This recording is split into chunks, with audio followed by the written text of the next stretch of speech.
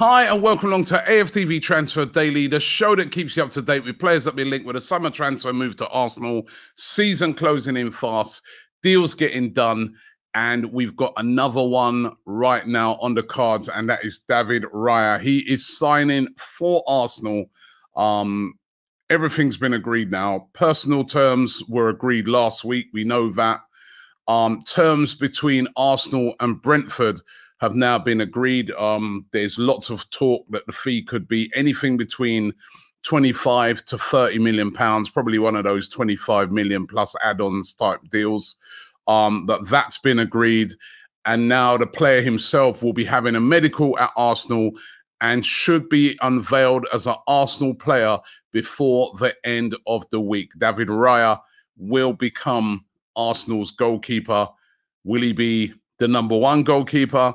Will he be the #2 goalkeeper? The thing is about it, it offers great competition, and was interesting to see Aaron Ramsdale talking about it yesterday, saying, listen, bring it on, man. You know what I mean? This is what it's all about. He even talked about how he's gone to clubs before where a goalkeeper's been #1 and he's come in and taken, like what he did at Arsenal, isn't it? So it's what it is when you're a goalkeeper, you know? It's competition for places. It's just that normally in a lot of teams, you've kind of got your clear #1 and then your #2 goalkeeper. And that's kind of the case with a lot of teams. You know what I mean? Liverpool, clear #1 keeper. Man City, clear #1 keeper. At Arsenal now, you're literally going to have 2 keepers that you'd be like, you know, #1's Ramsdale, but this guy, #2, if Ramsdale's slipping, you know, and there's still that debate amongst some fans, well, did we really have to go and do this? I guess, listen, I just get the feeling that Matt Turner wanted to get a move, wanted to be a #1 goalkeeper. He's now #1 goalkeeper for the United States and, you know, probably wants to be in a club where he's playing as #1. You know, I mean, the World Cup's coming up in a couple of years' time in America. And then Arsenal just said, well, look, we can get this guy. We're getting some money for Matt Turner. Move for David Raya, who, you know, it was a target for Arsenal, you know, a couple of seasons ago. And now they've got 2 absolutely top quality goalkeepers. There's nothing wrong with it. So another great bit of business by Arsenal in the transfer window, and the spending goes up by Arsenal.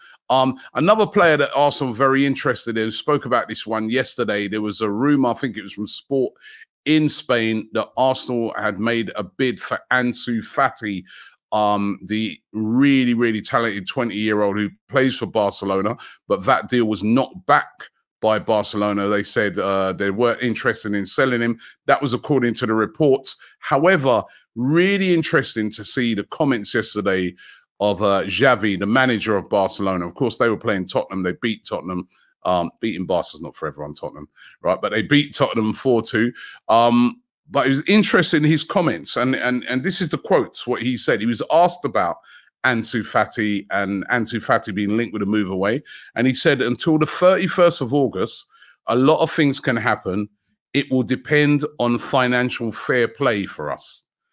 Now, that, you know, what that says basically is that they could be forced to sell Ansu Fati, whether they like it or not, because, you know, we know Barcelona have been in this real mess over the last couple of years where they basically overspent over the years, and the FFP has caught up on them. And of course, financial fair play says that all teams have to live within their means and are only allowed to suffer a certain amount of losses every year. If not, you know, there's serious consequences. You can be docked points. You can be thrown out of European football. You can have transfer embargoes. So they could be forced to sell Fati. So there might be a lot more to this Ansu Fati thing. We were talking about it yesterday with rumours linking him with a move to Arsenal.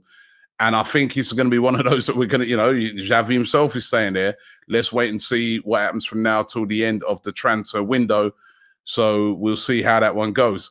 Another player that's been linked over about the past week or so, and the links are back again, is Emi Buendía of Aston Villa. Now, remember, as I spoke about this one a couple of weeks ago, in 2021, Arsenal were trying to sign him, even lodged a bid for £30 million, which was turned down. He ended up going to Aston Villa. These rumours still persist that Arsenal are plotting a move to try and get Buendia to Arsenal. Now, we know that they're interested in a right winger. That, you know, that's the one area you can say there's not really, you know, the same level of backup as you see, for instance, on the left wing. And Buendia is a right winger. He's actually a versatile player who can play in multiple positions across the midfield area as well, but he can predominantly play as a right winger.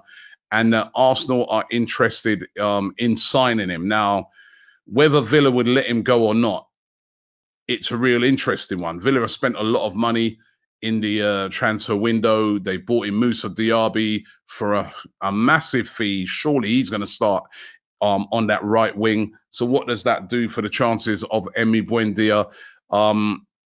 And where will he end up? Will he stay at Villa, or will he be on the move, and will Arsenal swoop for him? I think this is one we're going to have to keep our eye on. I mean, I'd be surprised, but who knows with the window closing in. I mean, if you told me 2 weeks ago that Arsenal were going to get David Raya, I would have said to you, are they? What? You know, that come out of the blue. When we got Jurriën Timber, that come out of the blue. You know what I mean? So, you know, the Kai Havertz one, that come out of the blue. You think about the pattern of this transfer window. A lot of them, the only one really that was the real predictive one was the Declan Rice signing. So who knows? Let's wait and see. Also been linked with Douglas Luiz again. It's a publication called Football Insider, again claiming that both Arsenal and Spurs are interested in signing Douglas Luiz. They say that if he does move this summer, he preferred to move to Arsenal. Well, that's, you know, standard, isn't it? But he preferred to move to Arsenal rather than Spurs. And again, could Arsenal make a move for Douglas Luiz? Remember, last year on deadline day, we tried with a couple of bids to try and bring him in. Both of those failed. He ended up staying, signing a new contract. Is there any legs in this one? Again, as I said, it's been a bit of an unpredictable transfer window. So who knows? Who knows what's going to happen with Kieran Tierney? The Telegraph today linking him with a move to Real Sociedad over there in Spain. They would like to take Kieran Tierney on a season-long loan. We know that Kieran Tierney at the moment has faced a bit of a battle. He hasn't started. I think I was looking at it and saying he hasn't started a preseason game. He's come on in literally every one of them, but he hasn't started. And, you know, we've seen Timber start as left back. He started at left back, of course, last week in the Community Shield. He started as a left back against Barcelona in the friendlies, right? We've seen, you know, Tomiyasu start as a left back. Zinchenko's not even in the team at the moment. He's been out injured. You know, we've seen Kivior start. I mean, literally, you've got 3 definite players ahead of him at the moment in that left back position in, well, I'd say two definitely ahead of him in when Zinchenko comes back. Zinchenko, Timber, then Tierney. And then you could throw in Kivior, can play in that position as well. So are Arsenal going to keep hold of Kieran Tierney? He's a fan favourite. He always does a job when he comes on. Are Arsenal going to keep hold of him, or will they sell him? I mean, I really, really doubt that they would let him go on loan. But it wouldn't surprise me if a big bid came in for Kieran Tierney before now and the end of the transfer window if Arsenal sold him. It wouldn't. So, again, let's keep our eyes on that one. Balogun, that one, it's literally every single day since his transfer window has started, we are talking about following Balogun and where he's going to go. We know about the Inter Milan links, although we're hearing today that Inter Milan are looking at Mehdi Taremi now of Porto, a player that we were linked with earlier on in the transfer window, as possibly bringing him in as a cheaper option to get in Balogun. I mean, you know, Taremi's over 30 and they still want about £26 million for him. Balogun, of course, we know Arsenal really holding out for at least 45 to 50 million pounds. And why not?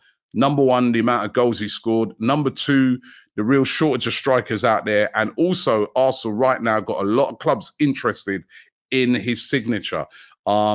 Spoke about it yesterday, how Monaco put a bid in for him. That was said to be around about £35 million, which was rejected by Arsenal. Lens are supposed to be interested over in France as well. Crystal Palace, West Ham, who, you know, they could lose Paqueta. They've already lost Scamacca. they might have a lot of money and be able to come in for him before the end of the transfer window. I think Arsenal being really smart on this one, holding out. There's still a way to go from now till the end of the transfer window and trying to get as much money as possible. There's a fan saying to me at the weekend, oh, we should lower his price. Why? Why should we lower his price?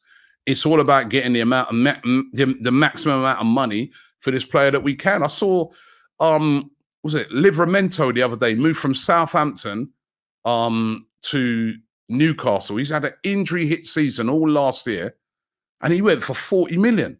How are we going to let Balogun go for 35 after he scored a striker, not a right-back like Livramento, a striker who scored all those goals last year? It would be criminal. So I agree with Arsenal holding out for as much as they possibly can get.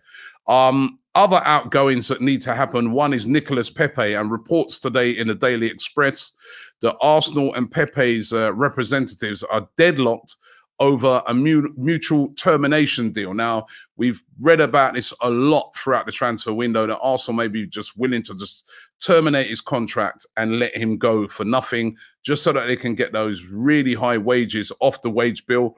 Of course, they're going to lose money. We pay £72 million for him. But now we're hearing that Arsenal are saying, no, actually, we want a bit of money for you. You know what I mean? We would like to get something in the way of a fee for you, which is making a deal difficult for him, because he's trying to get a move done to move to Besiktas, who would like to sign him as a free agent.